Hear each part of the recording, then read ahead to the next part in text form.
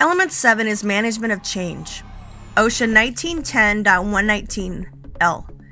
You must establish and implement written procedures to manage changes, except for replacement in kind, to process chemicals, technology, equipment, and procedures, and changes to the facility that affect covered process. When making changes, you must assure that the following considerations are addressed prior to any changes to the system: the technical basis for the proposed change, the impact of change on safety and health, modifications to operating procedures, necessary time period for the change, and authorization requirements for the proposed change.